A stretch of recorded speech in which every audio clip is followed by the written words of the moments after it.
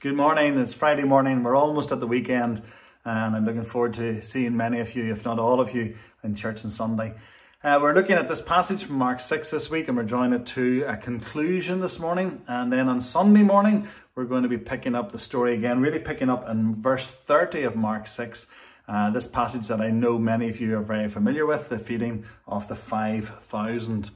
A wonderful story which we're very familiar with. What we've been looking at this week has been a difficult passage, and I have purposely dwelt on the topic of sin because we don't necessarily refer to sin very often. We don't talk about it very often, but it's been such a huge issue in this passage that I felt I wanted to spend some time concentrating on it. And if I've annoyed you, I ask for your forgiveness. If I've provoked you, I want you to think about it a little bit more. If I've challenged you by asking you, as I had to ask myself, to look deeply into yourself to see where there may be sin lurking that you haven't dealt with, then I encourage you to take that further and bring it to the Lord in prayer and to know that He can deal with any sin in our lives. And what a wonderful Saviour we have that that's possible. And so there's encouragement in this passage as well. Yes, we talk about a very politically incorrect word, this word sin, but it's a very real word and one which we need to deal with by bringing it to Jesus. So this morning we're leaving the topic of sin slightly and we're really finishing with the last verse or so of this sad story of how John the Baptist lost his life. And we know he lost his life because Herod made a promise he shouldn't have, a rash promise that he couldn't fulfill in the heat of the moment, caught in a sense by not wanting to lose face amongst before the men who were all gathered in for his birthday party.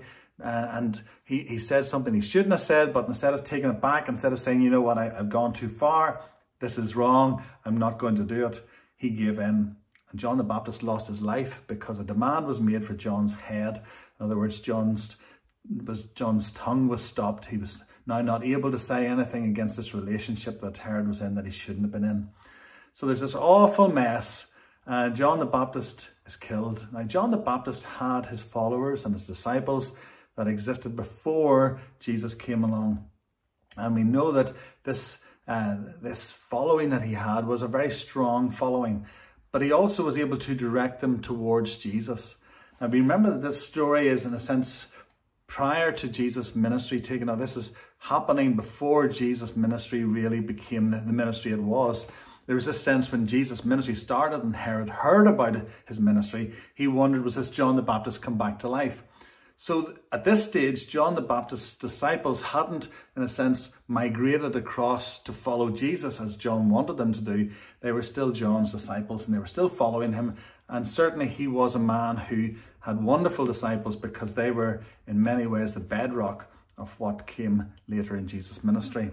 But we read what happened really at the end of that account, an historical account of what happened to Herod, what happened to John the Baptist, and really what happened to his disciples. Because we read there, verse 27, and immediately the king sent an executioner with the orders to bring John's head. He went and beheaded him in the prison and brought his head on a platter and gave it to the girl, and the girl gave it to her mother. When his disciples heard of it, they came and took his body and laid it in a tomb. Now, this is a sad story because John the Baptist, we don't know what happened to his head. The mother was given the head. I'm sure she didn't prize it. I'm sure she was just glad to see that John was no longer saying things about her. But John's body was left where it lay, most likely. Nobody touched it. His head was taken off and his body lay there.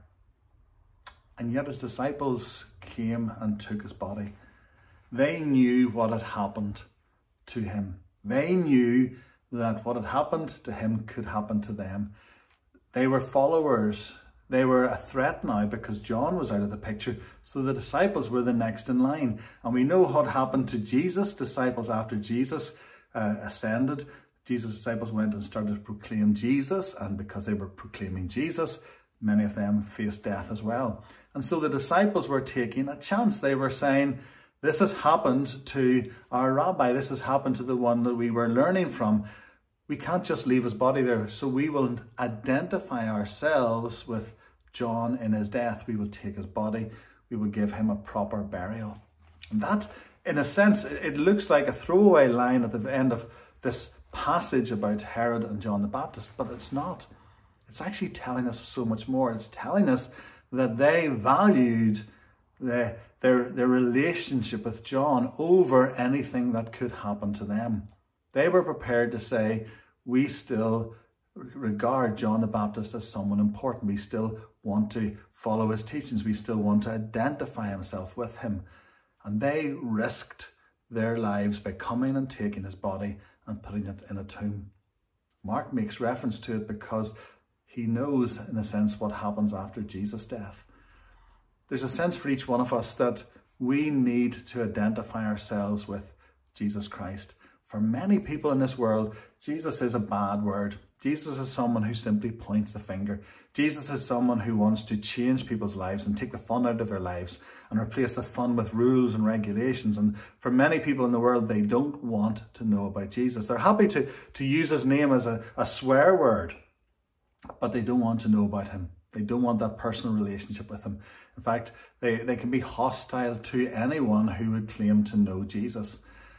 And so for us, because we as believers, as followers of Jesus, we must daily identify ourselves with Jesus. We must say, no, Jesus is my Lord.